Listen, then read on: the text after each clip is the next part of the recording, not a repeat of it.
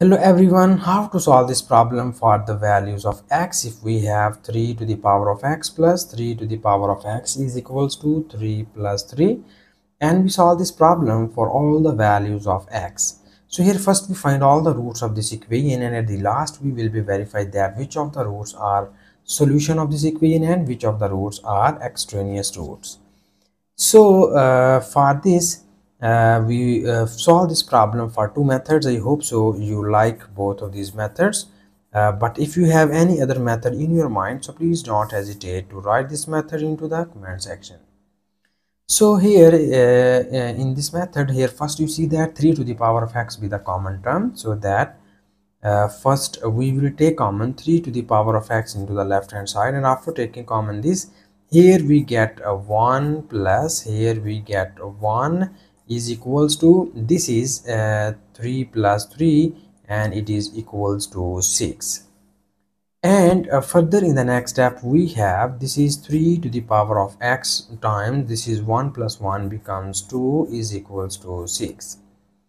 So here we solve this problem for the values of x, so that's why we need to remove this 2 from left hand side. For this we divide both of the sides by 2. So when you divide both of the sides by 2, it will be written as 3 to the power of x multiplied by 2, and it is divided by 2 equals to 6 divided by 2. So this 2 is cancelled out by this 2, and we will get here 3 to the power of x is equals to, this is 2 times 3 becomes 6, and we get here 3 to the power of x is equals to 3. And further in the next step, here we need to use the nice exponential law. You know about that. If we have a to the power of m is equals to a to the power of n, this implies that m is equals to n. So we apply this rule only when the bases on both of the sides are same. Then according to this rule we just equate its exponent, and you see here the exponent in the right hand side is 1. Also the bases on both of the sides are same, so that we just equate the exponent on both of the sides. So when you will take exponents, equating the exponents, it will be written as x is equals to 1. So here we directly get the value of x is equals to 1. So this is the one root which we get here from first method. And now here we again solve this problem for second method.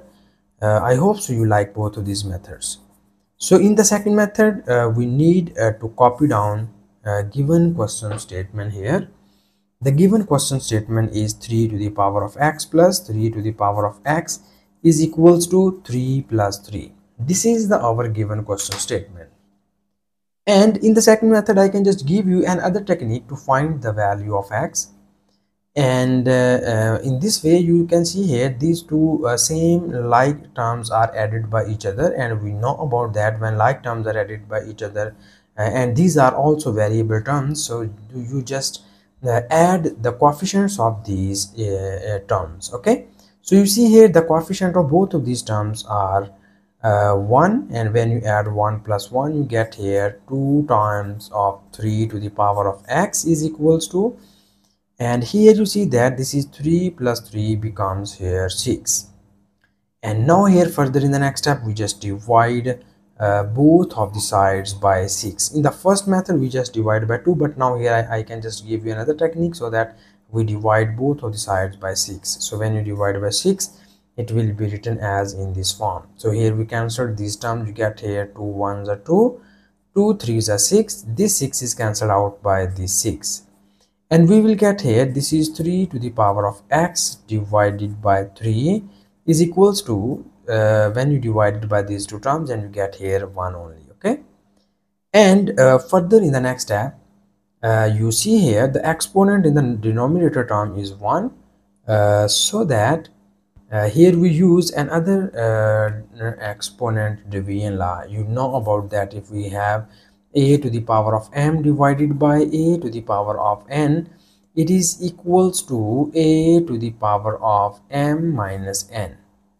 So according to this exponential law, here we just move the exponent in the denominator term towards the exponent to the numerator term. So we move this one towards x, it will be written as 3 to the power of x minus 1 is equals to 1.